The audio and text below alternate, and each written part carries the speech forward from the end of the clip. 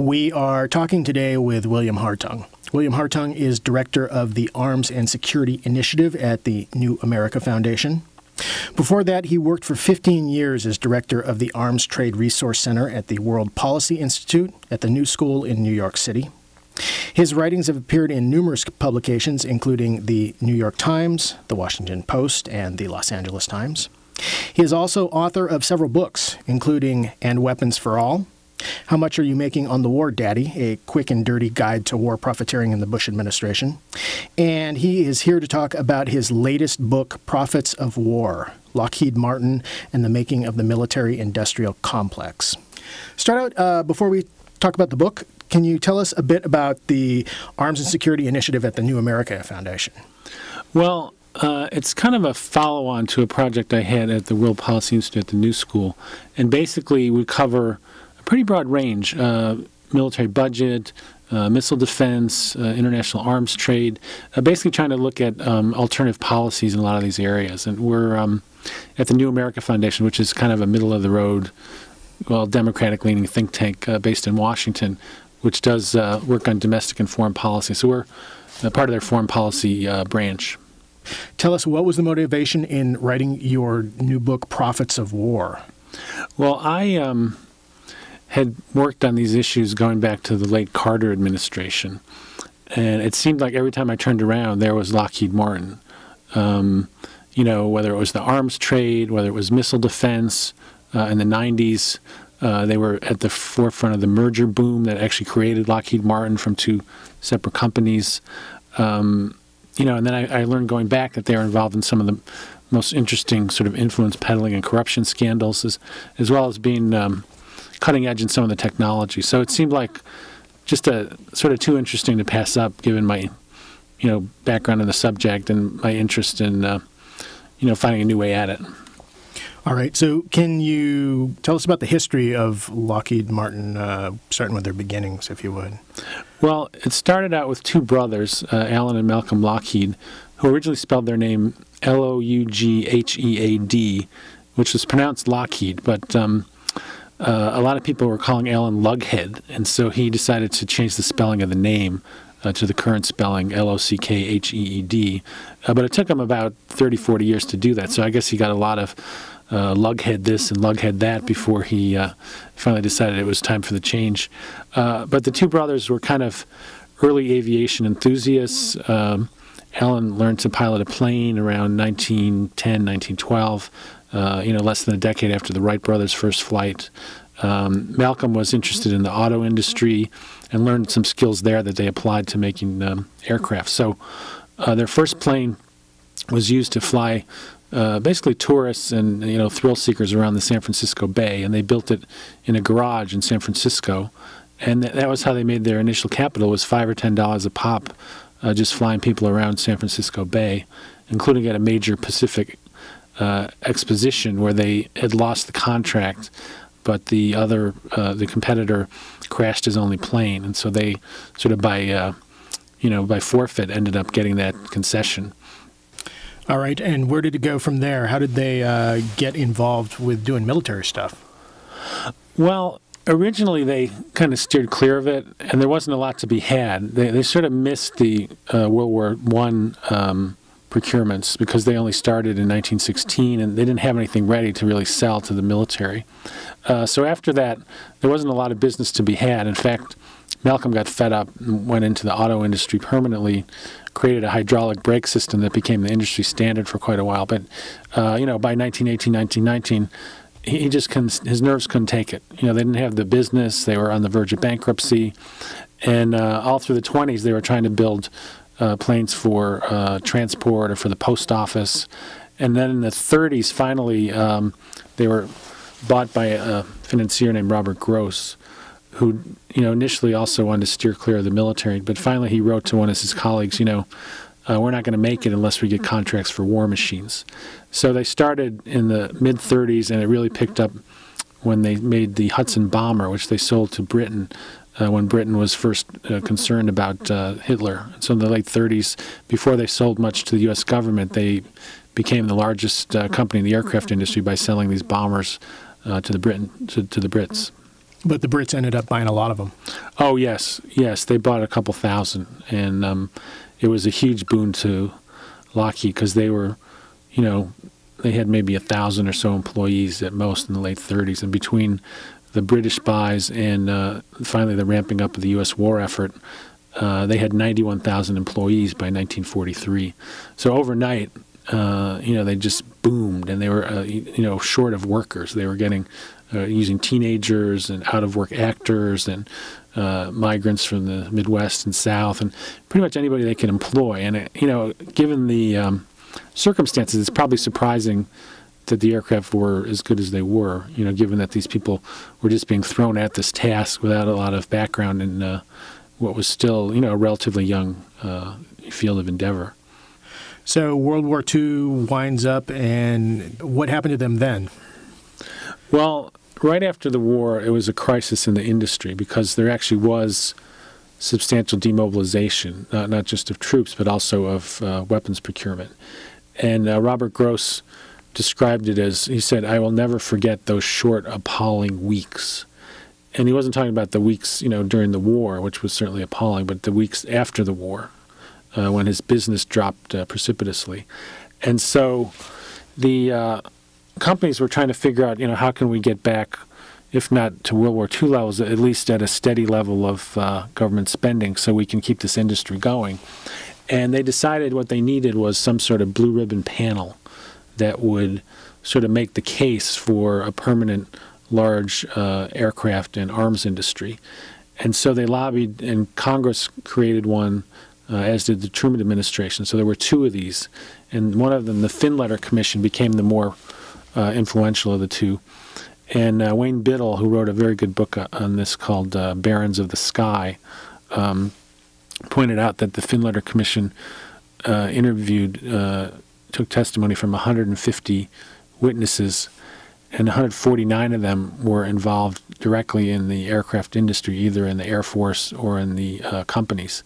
And there was one guy who was a journalist who was very pro-industry, pro-buildup. So when Robert Gross had been pitching this to Congress, he said, we need a citizens panel that's disinterested, that's just looking at the broader interests of the country, and I'm sure they will come to the conclusion that we need a larger aircraft industry, more government support for it, for national security, as well as technological, business reasons, giving us a technological edge over other countries.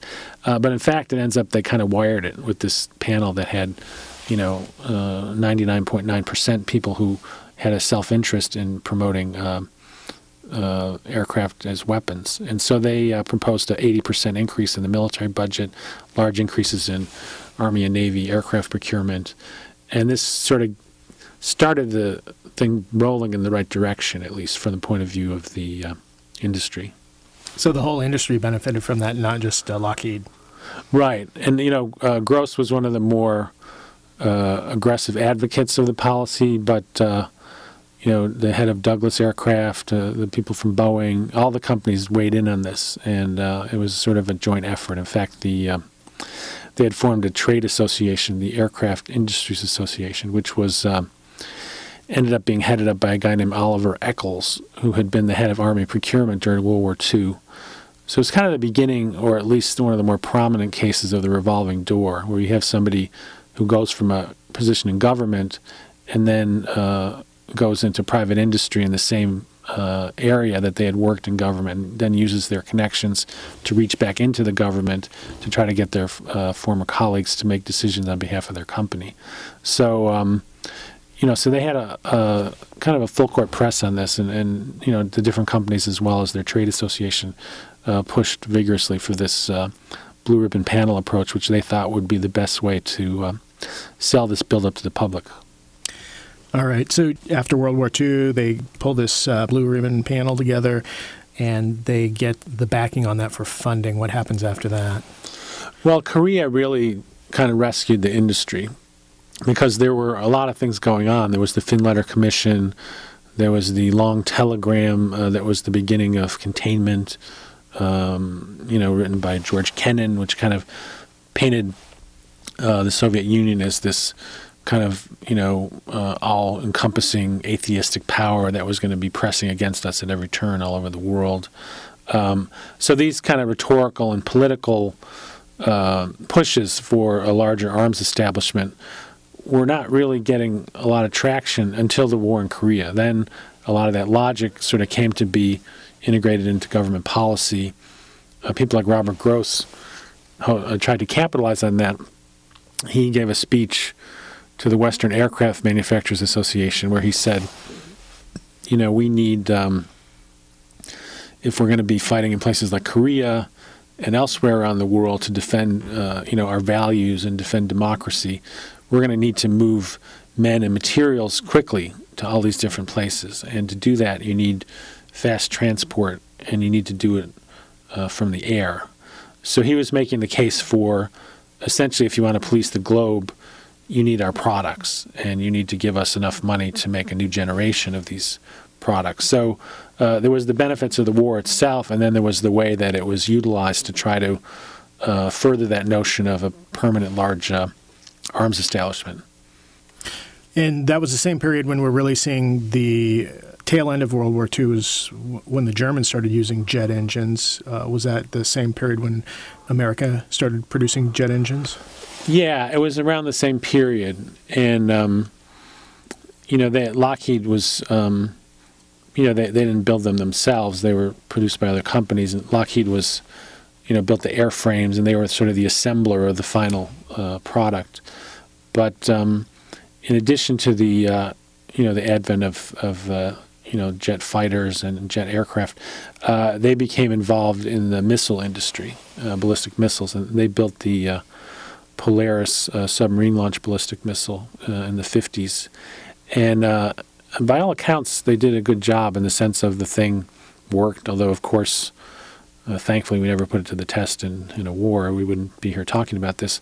But and it came in around what it had been estimated to cost, which is, very rare in the annals of military procurement. But it almost didn't get built. There were already 3 or 4 other ballistic missile programs, and President Eisenhower was sort of saying, enough is enough already. I mean, how many different ways are we going to go at this? Why don't you take one of the land-based ICBMs, figure out how to use it from a submarine? But it ends up that was not really workable because they were so large. You would have to have a massive boat to be able to contain them. And also they were liquid-fueled, which would be kind of very dangerous to do in the confined space of a submarine. So finally, he relented, and they developed this Navy program. And there was an Admiral, William Rayborn, who was a huge cheerleader for this. He went around the country giving talks about it. He encouraged the companies to do advertising on behalf of it, to go around and have sort of mini pep rallies at their factories. And it was really very different from the World War II approach because, where the government really was kind of the driving force in World War II. This was more of a partnership between the government and industry into trying to promote a weapons system.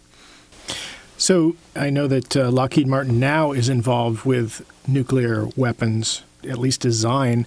When did they get involved with that? I mean, if they were involved with missile production at some point in time? It was much later. Basically, a system evolved. Originally, the Atomic Energy Commission controlled nuclear weapons work, and they had these facilities around the country that had been built up during the Manhattan Project. And at a certain point, they decided to have private contractors run them instead of them being government-owned facilities. And so this evolved over many years, but it wasn't until, the 90s or so that Lockheed bought into this system when they got the contract to run Sandia Nuclear Weapons Laboratory in New Mexico. And also they had a piece of the work at the nuclear test site in Nevada. So they made a decision that they wanted to be involved in this aspect of the work and essentially, put their names out there to be a manager of one of these labs. But they didn't have to make the initial investment. Essentially, the government had already created this facility, and their job was to manage it, recruit new talent, make the thing work. let's go back to the Korean War. Then things expanded there. What happened after that wrapped up? Well, one of their most successful programs was the U-2 spy plane, and the client for it was the CIA primarily, and they had a secret research facility in the Mojave Desert, which was organized by a young engineer named Kelly Johnson, who is, by their account, the most skilled engineer in the history of the company. And he had helped, when he was just out of school, build the P-38 fighter. And he had quite exacting standards about how things should be done. And he liked to work with a relatively small team. He wanted the engineers to be close to the factory floor so they could make adjustments on the fly. He rewarded people for, not for how many people worked for them and how big their unit was, but he tried to gauge it to the how productive they were. So it was running against the grain of a lot of what was happening in the industry at that time. And so this facility, at first, was almost the equivalent of working in a tent. I mean, it was a pretty primitive setup. And it was near what had been a chemical plant. So the smell was so overpowering that they started calling it the Skunk Works. And it was after a cartoon by Al Cap where they had a still that they would make whiskey out of, and they would throw everything under the sun in their old shoes and whatever they could find. And it was spelled S-K-O-N-K in the cartoon, the comic strip. And so they used that spelling until they were sued by Al Cap's publisher, and so they changed it to the traditional spelling. And but anyway, so the Skunk Works was where they built the U-2, which was a very complicated plane. It was supposed to go at such high altitudes and yet be able to be still enough to take photographs that were useful of various Soviet military facilities. And it was did quite a good job, but unfortunately a lot of the information that was gathered was not shared in a way that was useful to the public. I mean, they kept most of it under wraps, even though they knew, for example, there was no bomber gap with the Soviets, there was no missile gap with the Soviets. And so Eisenhower and then Nixon, even though they were getting pounded by Kennedy on this notion of a missile gap, decided not to share that information because it was classified, because they didn't want to reveal too much about their methods of gathering this stuff. But the U-2, if they had used the information in a transparent way, probably could have obviated, some of the beginnings of the nuclear arms race. But it's always the question of how you use the technology, just not what the capability is that it gives you. So, so between that and the Polaris, they really were quite successful in the 50s. They also built the C-130 transport plane, which initially had some problems, but has been a workhorse, which is still used in various variations up to this day, so it's 50 years later. So, it was probably one of their better decades in terms of their management and their being able to produce quality products. But things didn't remain that way, unfortunately. Was it shortly thereafter that they started producing questionable planes and other projects? Well, the 60s really was when the problems started to emerge. There was a large transport plane called the C-5, which they started to develop kind of in the early period of the Vietnam War, before the big troop buildups. But the Air Force had decided, much along the lines of what Robert Gross had called for in the 50s, that they wanted to be able to reach anywhere in the globe quickly, move significant amounts of troops and weaponry, and be able to land on unimproved airstrips and, difficult to get to places. And so the C-5 was supposed to achieve all of that. And initially, it didn't look like Lockheed was going to win that bid. There was a advisory panel, a technical panel within the Air Force that chose a Boeing design. But Senator Richard Russell of Georgia, who was a mentor to Lyndon Johnson, who headed the Armed Services Committee in the Senate, basically put his 2 cents in, and suddenly what had been, going to be a Boeing win turned into a Lockheed win to build this thing. And in later years, the mayor of Marietta, Georgia, which is where the C-5 was built, said, well, you know, Russell, he knew we didn't need that plane, you know, but he knew we needed it, you know, for the good of Georgia. And when it was rolled out on the assembly line, Lyndon Johnson went down and gave a little speech and said, you know, a lot of places would like to have this work, but not everybody has the Georgia delegation. So, you know, the circumstances of its birth, so to speak, were somewhat suspect. I mean, they had political imprints all over them as opposed to a straight competition on the merits. And so they, you know, it ended up that they had cost problems almost from the outset. And part of it was pretty amazing thing they were supposed to build. I mean, it was almost the size of a football field. It was 7 stories high off the ground. It was supposed to have an engine that had the power equivalent of powering a city of 50,000 people. And then it was larger than any airliner by a long shot.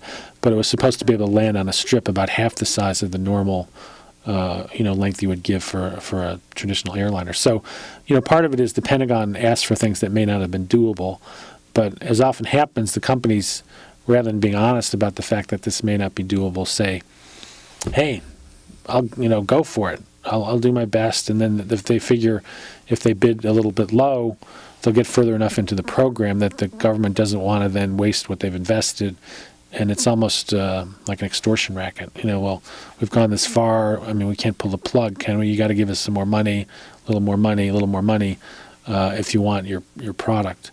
And so on the C-5, the problem was a little more money turned into $2 billion in cost overruns, which was the largest cost overrun in the history of military procurement up to that point. So that was one of their, you know, failures of the 60s. Another was the Cheyenne helicopter, which was supposed to be able to lift up like a helicopter and then fly like a normal plane. And that tripled in cost, never really was able to do its mission. A couple pilots were killed, you know, flying the thing. And finally it was put out of its misery, but only after about $500 million had been spent, which in those days was real money, you know, whereas now it would be kind of chump change for some of these big companies. Was there any penalty for the company for, you know, not following through on those contracts? Well, initially, it wasn't even clear that the Air Force was going to own up to it. You know, they tried to hide the overruns, and they kind of filled with the numbers, and they claimed that, oh, you know, we actually, the original estimate is not that different from what we're seeing in terms of costs. And part of that was they were just taking some of the costs off the books altogether. The other thing is they changed the baseline. They, you know, instead of the original, you know, $2 billion or so that the company had promised, they said, oh, no, you know, they had only promised, you know, $3 to $4 billion initially. So they were playing with the numbers. They were trying to keep Congress in the dark, and you know, so it finally fell to a whistleblower in the Air Force, a cost estimator named Ernest Fitzgerald, and he was keeping an eye on this, and he realized that this thing, the costs were going through the roof, and that it wasn't clear it was going to be able to perform its, you know, promised mission. So he, you know, somewhat reluctantly, I mean, he didn't want to get fired. I mean, he was raising questions about this inside the Air Force, but he testified to Congress when Senator William Proxmire got wind of this, and his superiors did not want him to testify at all, but Proxmire was insistent. So finally they said, you can testify, but don't say anything about the C-5 and don't reveal anything about the C-5. But of course, in his prepared testimony, that was one thing. But once Proxmire started asking him questions, he didn't feel that he could just, you know, kind of stonewall him. So, you know, he said, you know, what's the cost overrun on the C-5? You know, Proxmire said, I hear it's as much as $2 billion. And Fitzgerald said, well, you know, if current trends continue and if the engine increases at the same rate as the airframe and if the spare parts come in at the highest projected levels, then it's conceivable that you might have a cost overrun in that ballpark. You know, so it was a very kind of conditioned statement, partly because he wanted to protect his job. So he didn't just come out and say, You're absolutely right, Senator Proxmire. But it didn't really matter because the way it played in the press was C5, has $2 billion overrun. And when he came back to his office, his secretary said, have they fired you yet? And they did not fire him, but they demoted him. And eventually they did push him out of the Air Force through some bureaucratic maneuvering. So in terms of consequences for the company, eventually Proxmire did get, he sort of stopped the gravy train at a certain point. So on the first batch of the planes, they had some overruns, and they were going to make it up by charging even more for the second batch. And what Proxmire did was he lobbied in the Congress to keep them from building the full number of that second batch. And he was partially successful. And so they had to eat maybe $400 or $500 million of the $2 billion overrun. But that and the fact that they were having trouble with their airliner, the L-1011, put them in a very precarious spot. So they paid a price, but not as big a price as the taxpayers had to pay for it. And had that whistleblower not come forward, did you get the sense that either Lockheed or the Air Force would have put a stop to this eventually? I think it would have gone on much longer, and that eventually they would have been called to account. But it probably would have been after that $2 billion was water under the bridge. So I think Proxmire and Fitzgerald saved the taxpayers, a substantial sum of money. There was also a whistleblower from inside Lockheed, a guy named Henry Durham, and he talked about how it worked in the factory. Fitzgerald talked about kind of the bureaucratic fudging that happened inside the Air Force to cover it up. Durham talked about what it was like in the factories. The fact that, for example, they were rushing these things through because once you finished a plane, you got a progress payment. And when the plane was yet to be finished, there could be cash flow issues. So they were rushing these things through production, putting some of them together, missing critical spare parts, and then just hoping to kind of remember to do it, before they put the thing in the air. And so he revealed that, and he talked about how they were buying spare parts at huge overcharges, which was a sort of forerunner of some of the scandals during the Reagan administration. They would waste all kinds of resources. They'd have, specialized equipment at one factory, and they needed it at the other factory. And instead of using what they had, they would trash the existing stuff and buy new. So there were all these internal practices that were leading to the overruns, and Durham, made it very clear what some of those were. And as a result, he suffered, among other things, death threats from people in Marietta, Georgia, not directed by the company, but there was this environment at the time of, we need these jobs, we don't want anybody getting in the way of that. And one of the factories apparently had, banners put up periodically saying things like, kill Durham and kill Proxmire. Durham had to get federal marshals to protect him.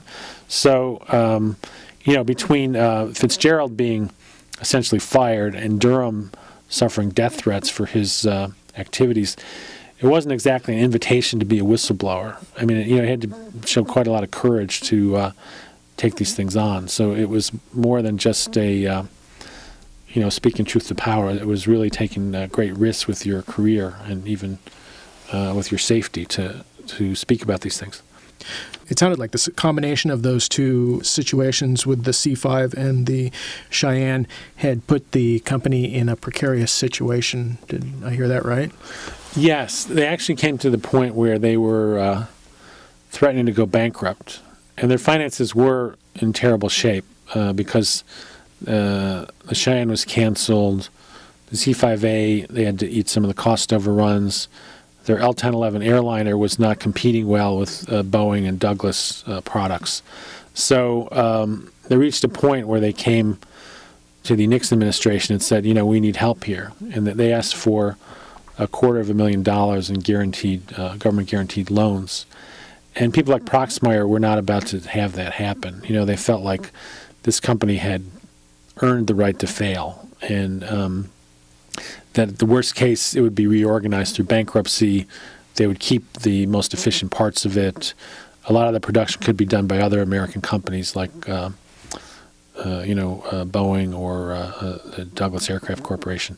So, Proxmire's position and that of some conservatives like Senator James Buckley of New York was we shouldn't be rewarding their mismanagement and inefficiency by bailing them out. But the flip side was arguments by some liberals, like Senator Alan Cranston of California, who had a lot of Lockheed work in his state, who basically said, you know, first of all, it's a jobs issue.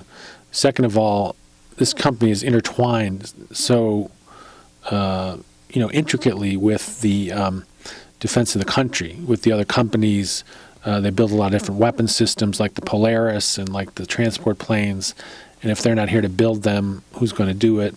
And so the argument emerged that, you know, they were too big to fail, much in the way that the argument about the banks in recent years, that they're too big to fail. And so there was a huge battle in the Senate in particular, and it came down to a single vote margin.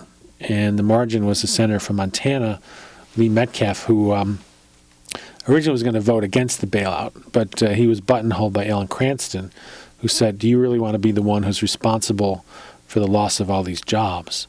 And afterwards, Metcalf, you know, admitted that that was the clinching argument, why he decided to vote for the bailout. And the New York Times did an analysis afterwards, and there was this fascinating kind of, you know, geography of the vote. Almost everybody with a Lockheed factory in their state or district voted for the bailout. A lot of places that had Boeing or McDonnell plants voted against the bailout because they figured if Lockheed went under, the companies in their states would get the business. And then the unions, there was a split between the machinists and the UAW based on which companies they worked for. And then there was the swing vote, people who didn't have either company in their districts or states.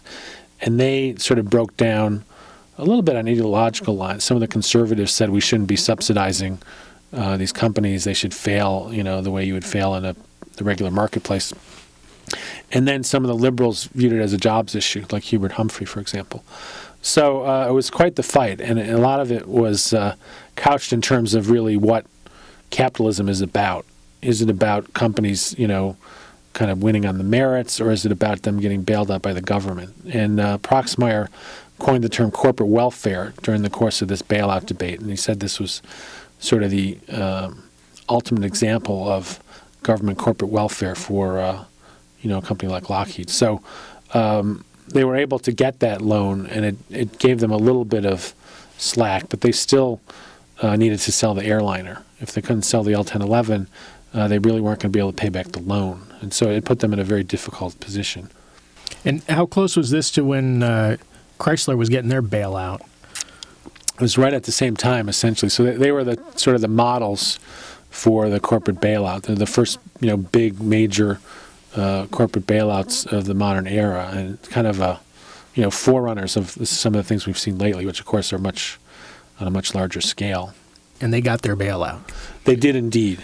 But in order to pay back the money, they had to engage in unethical business practices. You know, they basically, to sell the L-1011 in Japan, for example, they hired a ex-war criminal, an organized crime figure named Mr. Kodama, who had been one of the founders of the Liberal Democratic Party in Japan, who knew the heads of the airline, who basically was wired into every possible angle of the economic and political structure of Japan. And he helped distribute bribes of $1.7 million to the Japanese prime minister, to other key figures. There was a Lockheed vice president, Carl Kotchian, who sort of quarterbacked this effort. And in one day, he signed off on something like $3 to $4 million in bribes. And that was just the opening gambit. And we never did find out exactly how much they spent in Japan, but it was in the millions and millions. So anyway, it worked. They got the contract.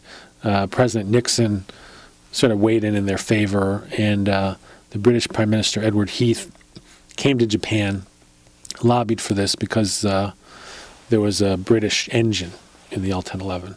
And so you had two countries, you know, two leaders of two countries leaning on the Japanese to buy this, as well as the bribes.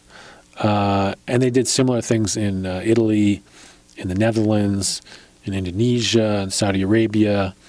And there were some, you know, what would have been comical episodes if there wasn't so much at stake. But For example, in Italy, they kept a little black book with the code names for the different people that they were passing money through or bribing. And there was a nickname, Antelope Cobbler, which was the nickname for the Italian prime minister. And when these books were revealed during the investigations of this by the church committee in the Senate, they were trying to figure out which Italian prime minister this was. But during the period, about 2 years where they were using this nickname, there had been 3 different governments in Italy. So they couldn't figure out which of the 3 prime ministers was the Antelope Cobbler who was getting the money. But there was some correspondence within the company where there had been a cycle of government in Italy. They had taken care of everybody. There was like a set fee per plane for bribes.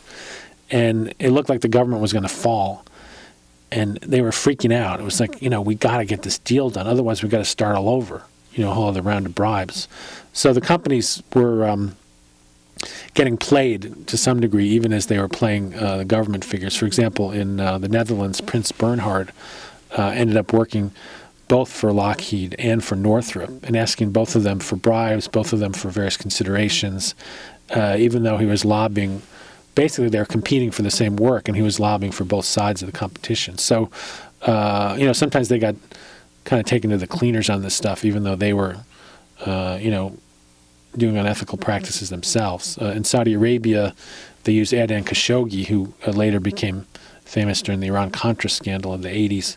And they were writing, memos around the company saying, we don't know if this guy is passing the bribes on, or if he's keeping it himself. We can't figure this out. And so anyway, they kept getting the deals. And so they figured, well, he's keeping it, he's spreading it around, and, we don't really care as long as we get to sell the planes. And in fact, when Senator Proxmire was quizzing the Lockheed executive about this, he was trying to pin down Karl Kotzian. He said, well, you can't tell me you don't even know where the money's going. I mean, if you're bribing somebody, don't you know whether it ends up with that person? And Kotzian said, no, we have no idea. But as long as we get the deal, we assume that they bribed the right person. Although he didn't like to use the word bribery. They called them kickbacks because his lawyer seemed to think that had some less injurious legal meaning in terms of any consequences for the company. So, so you had them spreading money all over the world to sell the L-1011, and it was a result of some of those deals that allowed them eventually to pay back the government loan guarantees. But of course, then they got in big trouble for the bribery itself. Several executives stepped down. Proxmire helped pass the Foreign Corrupt Practices Act, which was the first anti-bribery statute. Before that, as bribery, at least from the U.S. perspective, was considered legal, and they actually were even able to charge it off on their taxes. As long as they used a middleman, they could say, well, this is just a cost of doing business. So, they were indirectly responsible for this reform, which has at least curbed the more, egregious forms of bribery. I mean, people aren't walking around with paper bags full of money anymore, or at least not as often as they used to. What happened then? Move forward to 80s, 90s, and... Well, the late 60s and early 70s had been very tough times for the company between the bailout and the bribery scandal. And then we got into the period, the post-Vietnam period, where military spending started to come down. In the Carter years, before the buildups that happened after the fall of the Shah of Iran and the Soviet invasion of Afghanistan, there was a period where military spending was at its lowest level since about 1951. So the companies were scrambling after a smaller budget, and Lockheed Martin was disadvantaged in some ways because of all the problems that it had. But then Reagan came to the rescue. Ronald Reagan campaigned basically on an anti-communist theme, first against Gerald Ford, who he almost took out, and then against Carter. And he was the guy who talked about the evil empire and talked about how the Soviets essentially were sort of like 10 feet tall and we were only 5'2", and then we were going to have to catch up to them. So when he came in, he had the biggest peacetime military buildup in the history of the country, and he doubled spending on things like ballistic missiles, which was a big Lockheed Martin product. So they their military contracts went from about $2 billion to $4 billion in a 3-year period. So finally, they were kind of out of the woods. They were very profitable. They had a sympathetic president. But then again, they ran into some scandals that sort of tarnished their image and eventually led to reductions in the Pentagon budget. Can you go into that a bit? How I can't imagine the Pentagon budget being reduced by scandals. Well, I think, miracles happen sometimes. One of the problems they had that was revealed was they were overcharging for parts, much as Henry Durham had described in the early 70s. But these were much more visible to the public. It were things like the $600 toilet seat and the $7,000 coffee maker and the $435 hammer. And these had been revealed partly as a result of Ernest Fitzgerald, who had finally gotten his job back at the Pentagon. And he was working with a woman on the outside named Dina Razor, who started a project called the Project on Military Procurement, which used whistleblowers. But instead of the old method where the whistleblower would risk their career, they served sort of as moles. They would stay at their jobs and they would pass along data that indicated, the nature of these overcharges. So while there were a few people who came public, there were also these kind of, moles within the system, which Fitzgerald called closet patriots, who were handing out the information so they could tell about the spare parts overcharges. And, Lockheed had various defenses. One thing they said was, it's not a toilet seat. It's the cover of the toilet seat that we overcharged for. And it was only relevant from the point of view of satire, because Herb Bloch, the Washington Post cartoonist, had this series of strips where Caspar Weinberger, the defense secretary for Reagan, had this toilet seat around his neck. And so, if they had known that it was a toilet cover, there goes the cartoon. Maybe he could wear it as a hat or something, but it wasn't quite as compelling a graphic image. And then they said, well, we buy so few of these, that of course, if you're going to buy in small numbers, it's going to cost you more. And then they said, it's a very sophisticated product. This isn't just a regular toilet seat. And so they tried all the various rationales, and none of them were really flying with the public or the Congress. So finally they said, well, all right, we reviewed our, methodology here, and actually we overcharged you $100 per toilet seat. So we'll charge you $544 instead of $642, per item. And they still got this rain of criticism. Finally they said, all right, we'll give them to you for $1, Let's just get this off the table because we don't want it to tarnish our image or undercut the larger, push for military spending. And, before that finally happened, though, there was an executive who named Robert Ormsby, who wrote a piece for Aviation Week, the specialty magazine, where he basically blamed the critics. He said, well, it's irresponsible writing in the press. It's special interest groups, by which he meant Dina Razor's nonprofit, which had exposed this. People just want to get their names in the paper. We build a good product. And, most of all, it's undermining the morale of our troops. So revealing that they're wasting tax dollars that could have been used to support the troops was sort of twisted around in his worldview as being something that was going to hurt the morale of the troops. So basically, any criticism of the Pentagon for any reason or of the contractors, he was trying to say was unpatriotic. And that argument ultimately didn't work either. And the spare parts controversy, along with the beginnings of the shift, the Gorbachev-Reagan rapprochement on things like nuclear weapons, did contribute to what was a downward path in military spending, which went further, of course, with the end of the Cold War. So, it did come back to haunt them, although they did pretty well for themselves for most of the 80s. And they also, of course, were benefiting from the Missile Defense Program, which was a huge Reagan initiative. So then we jump forward to the War on Terror. Is that when spending started ramping up again? Well, they had to come up with a strategy for surviving the post-Cold War period. And so this was when Lockheed Martin was created. Norman Augustine, who ran Martin Marietta, sort of looked at the landscape and said, we're going to get hit with lower budgets here. We should merge a lot of these companies. And then from his point of view, if he could build a company based on the parts of all these other companies and be the biggest kid on the block, then inevitably when military spending went back up again, he would be able to seize a larger part of that growing pie. So he was looking ahead, figuring maybe in 5-6 years we'll have an upswing and we'll be the best position to capitalize on it. And he was helped in that by William Perry, the defense secretary at the time, who basically held a meeting called the Last Supper, where he sort of said to the executives, if you look to your right and look to your left, one of you's got to go out of business, one of you three, because we just can't sustain these numbers of companies. And I recommend that you merge.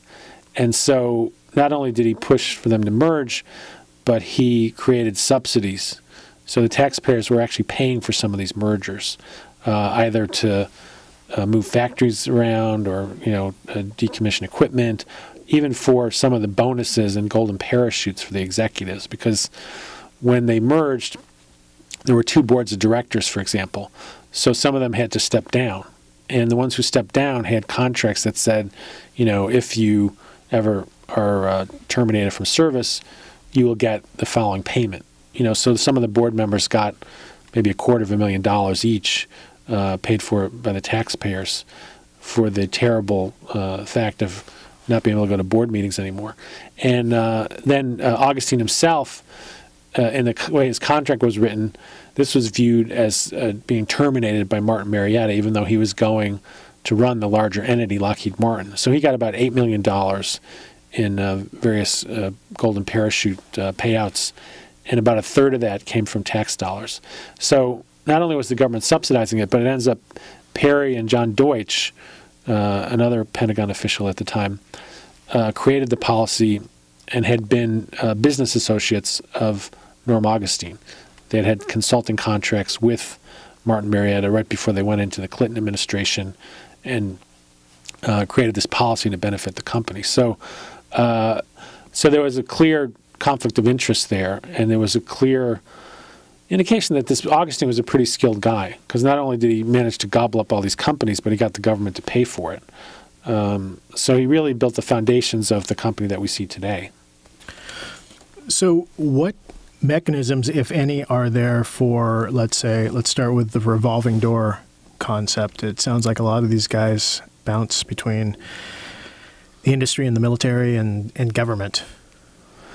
Well, after some of the scandals and some of the obvious blatant conflicts of interest, there were some provisions put in, but they were, riddled with loopholes. I mean, basically, it said you cannot lobby your former agency, not the Pentagon, but your little sub-agency within the Pentagon where you did your work for a 2-year period after you leave government service.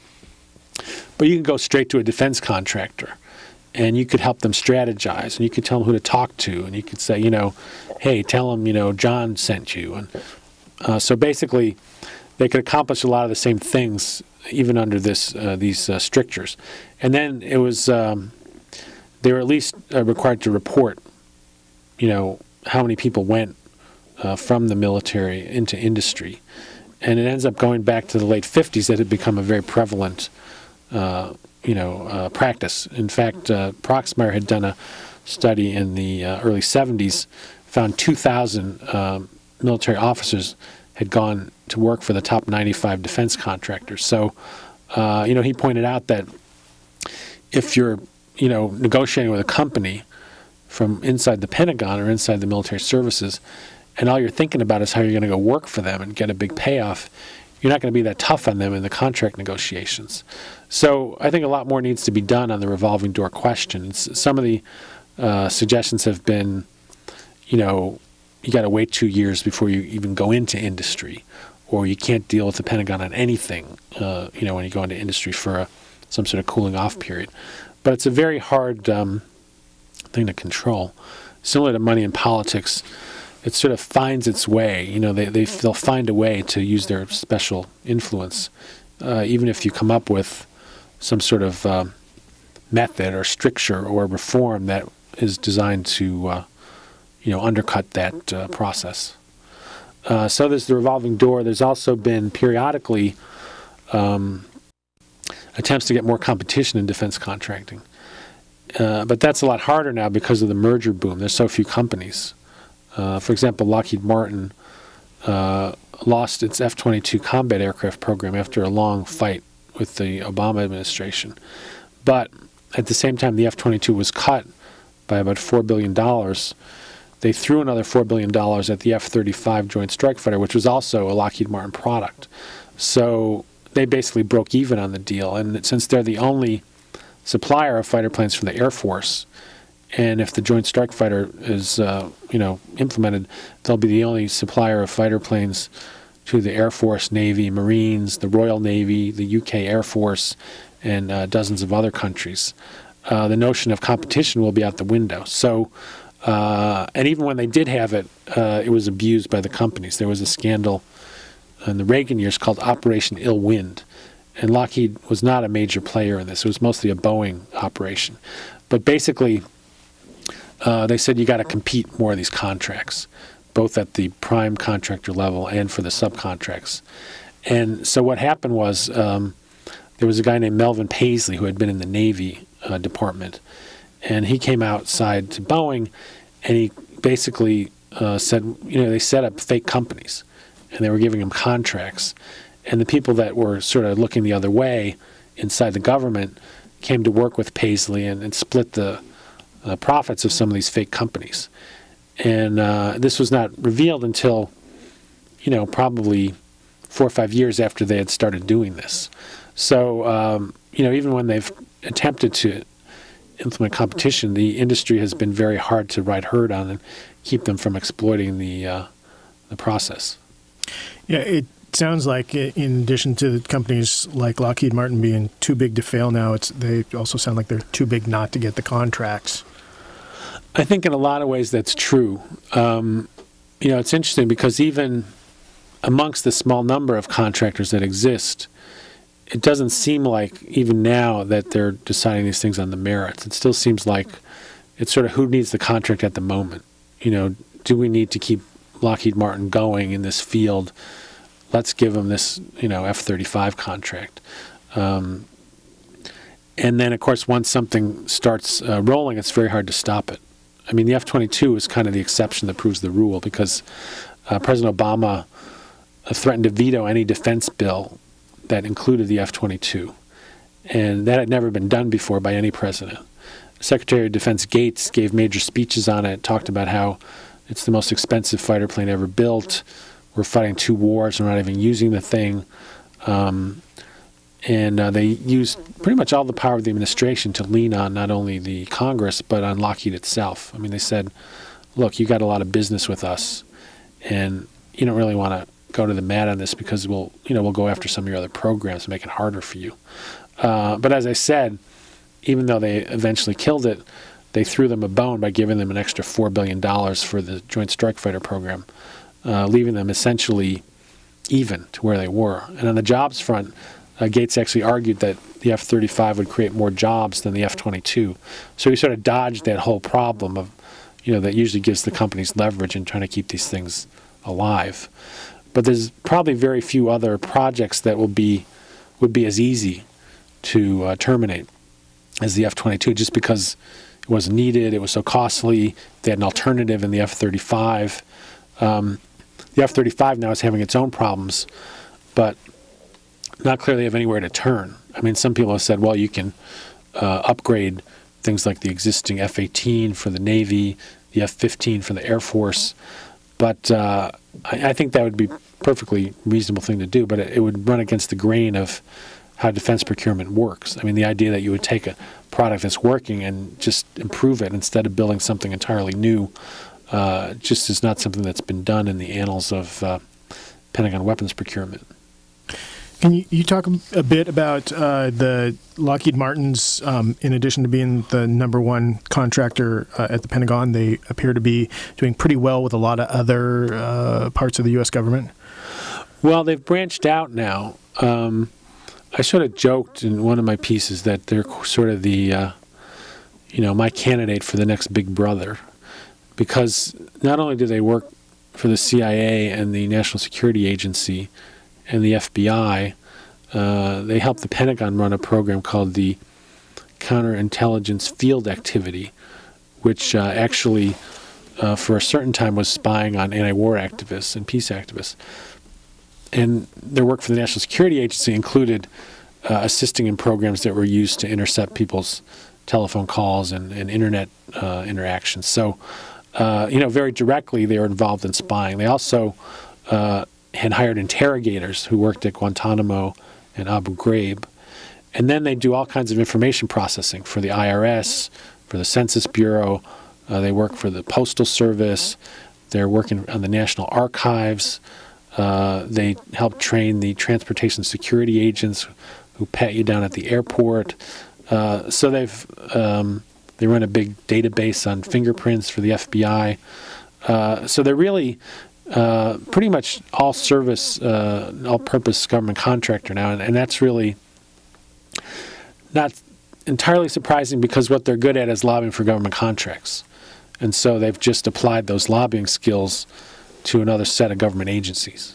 And didn't you also write that they were embroiled with the assassination program in Pakistan? Yes. They ran a contract.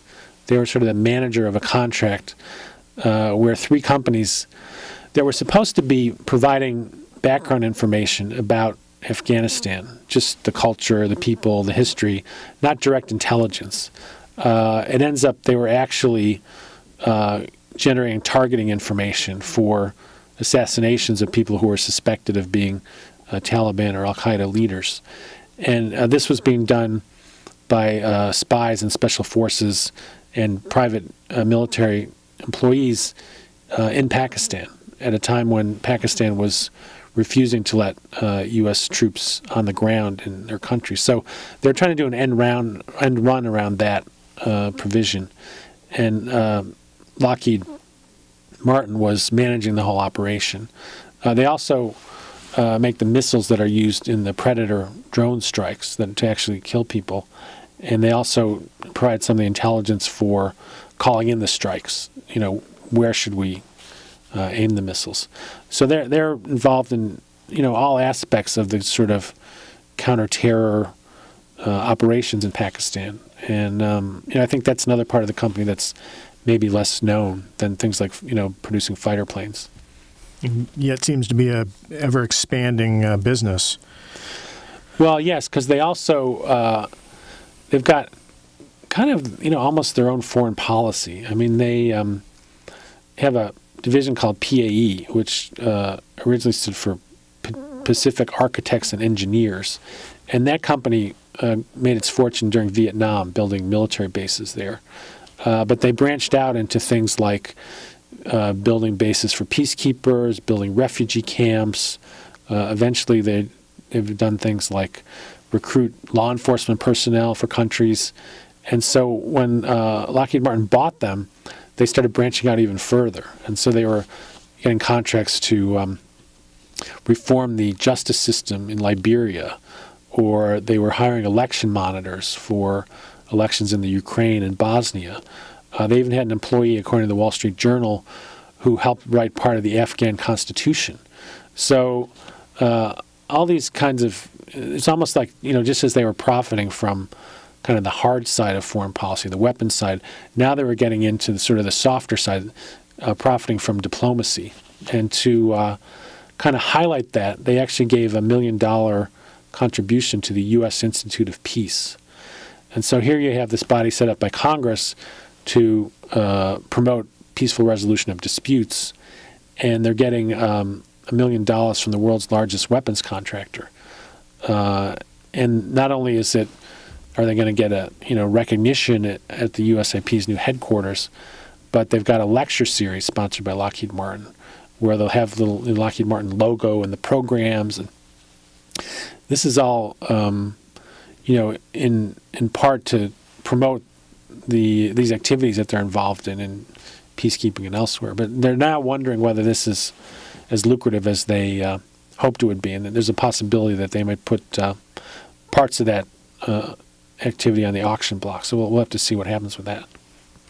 But it would seem, even if it is not financially lucrative, that it gives them incredible power to have access to all this information and control over all these different programs.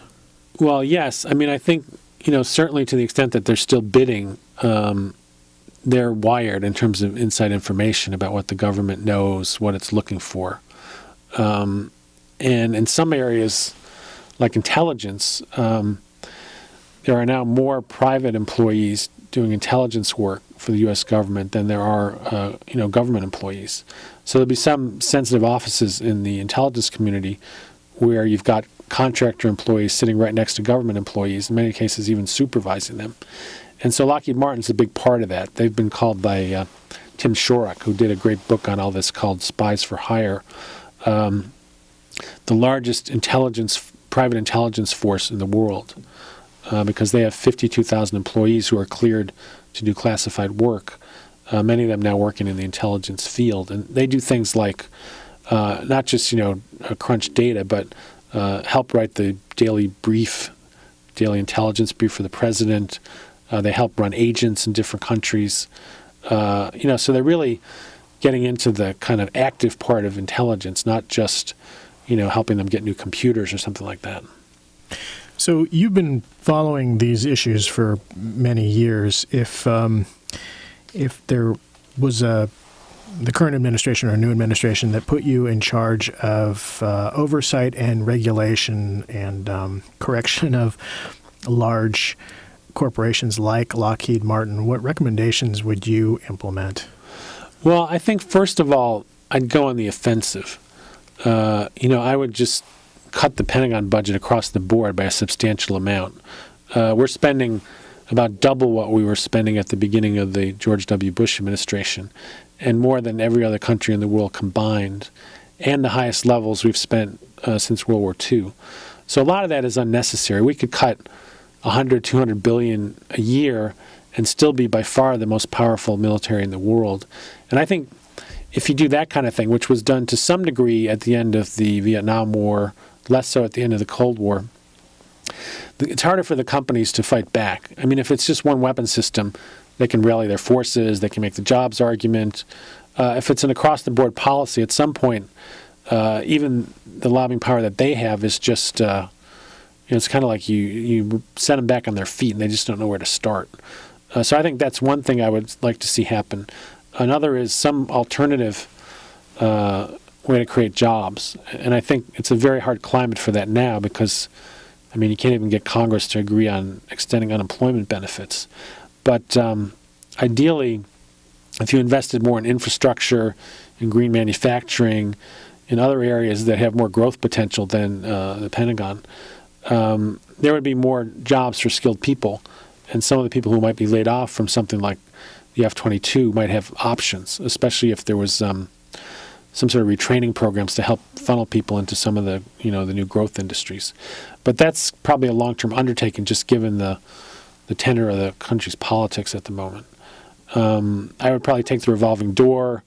And, a reporter said to me, some people are saying make them wait 5 years before they can switch.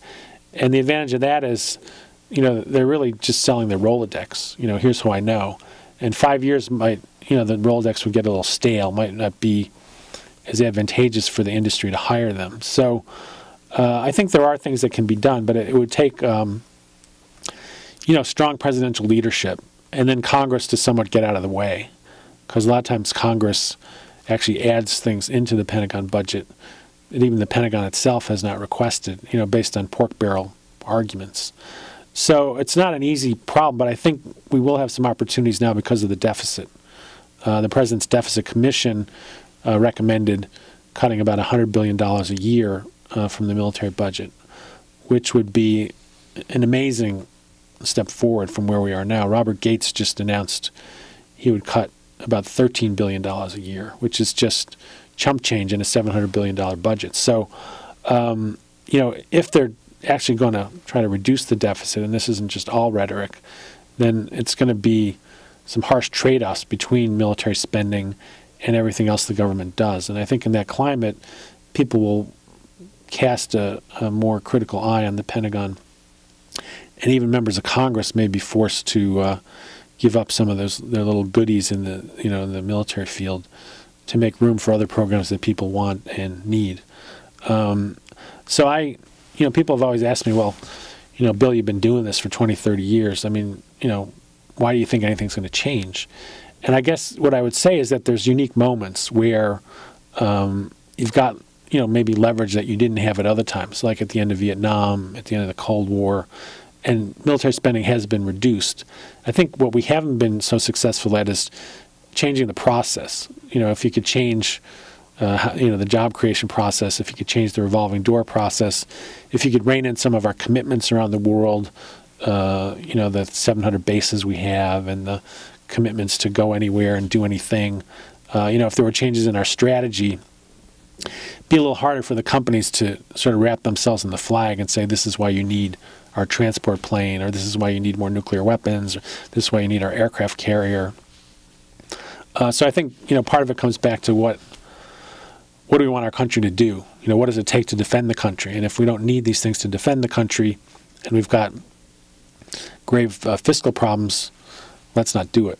And I think a lot of times people feel like, well, it's beyond me. I mean, let the experts decide. I don't know how many fighter planes we need.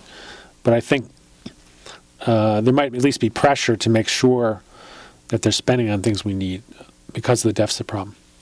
All right. Well, with that, we're unfortunately out of time. I want to thank you very much for spending time with us today. Well, I appreciate the chance to do it.